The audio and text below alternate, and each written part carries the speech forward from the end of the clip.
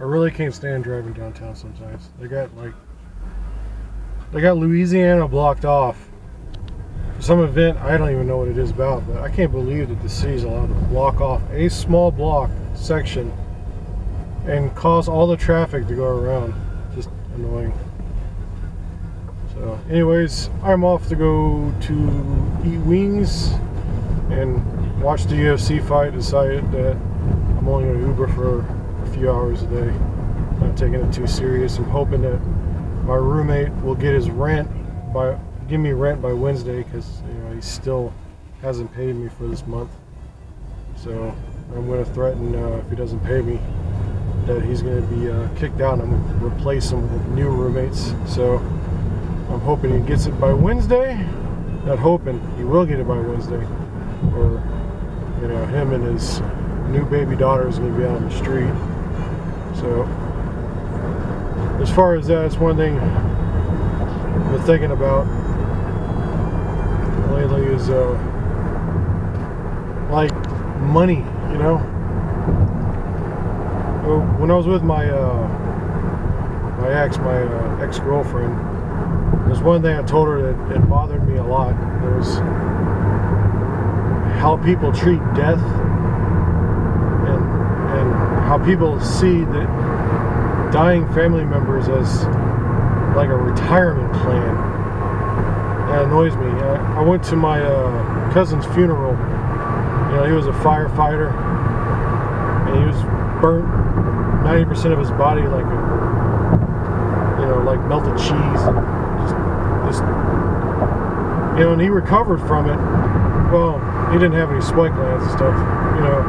He spurged and decided to enjoy what remainder of his life. Of course, he ended up dying in a motorcycle accident.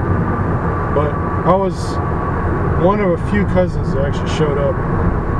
And that's one thing that scares me, because I'm not afraid of death. I'm afraid of what's going to be remembered. What am I going to be seen as? As I get older, I'm watching everyone else have kids, and I'm just wondering,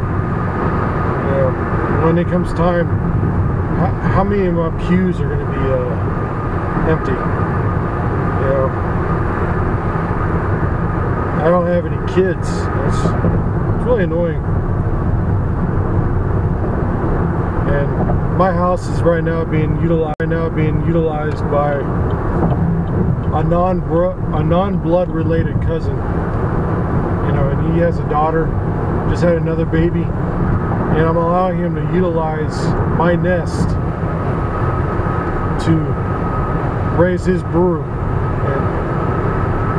And it does bother me a little bit. Another thing is that no one ever really checks up on me. Asks me how I'm doing, how I feel. They don't give a shit about my mental state. As time progresses, like parents don't call me. I'm sure it's probably just like you should call your parents, they'll call you, and all this other stuff. But I'm slowly sliding off the map. So working harder and harder, less and less reward, and getting quite annoyed. So I might be taking matters in my own hands soon. Thinking about finding a realtor, have him give me a quote what he thinks my house is worth, possibly putting it on the market, pocketing that money, and moving further out of the city.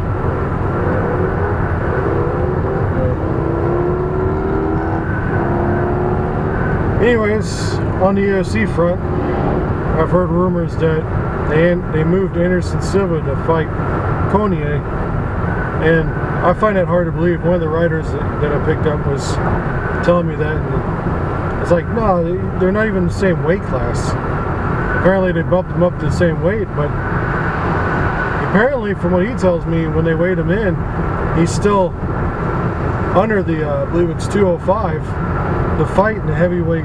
But he's fought in the middleweight and middle division. Man, going to heavyweight, that sounds, well, middle heavyweight, but you get the idea. What they call it, middleweight heavy or whatever, just before you get to the heavyweight. But man, I want to see that now. That kind of lights up the desire to go see the UFC. So that's why I decided I'm going to try to grab a spot at this one wings place and down a bunch of beers, maybe get liberated. You know, not drive Uber for the rest of the night. Even though that was generally my main plan. You know, I bought some glow-in-the-dark stars and stuff, put on my roof. Same about buying a black light. I even had the crazy idea about getting a dry ice and putting in a styrofoam cooler and steaming out the bottom part of my car, but you know, it's carbon dioxide, so I started thinking, you know, this is an isolated mobile box. I don't want to like end up passing out or be on the news for Uber driver kills passenger and himself through carbon dioxide poisoning.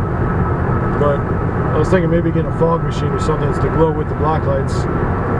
This is just something to keep myself entertained and, you know, just kind of be a little bit above and beyond, you know, my Uber driving, even though it doesn't pay with a damn. It is extra money. So, and on that front, apparently work's picking up, and they're saying that there's a possibility in the not too long near future that overtime might be coming back, and overtime is definitely where the money is. You know, so hopefully that'll occur, and I can start having a little bit more freedom on the weekends. So, and anyways, this is just follow up Saturday afternoon on my Uber drives, and like and subscribe, and I guess I'll talk to you guys later. So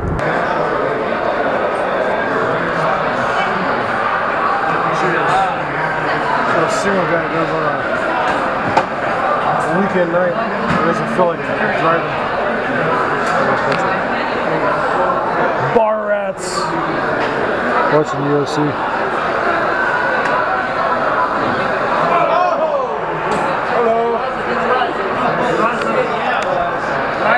It's good. Interesting that you can bring a camera in the bar and no one notices it. Ritual.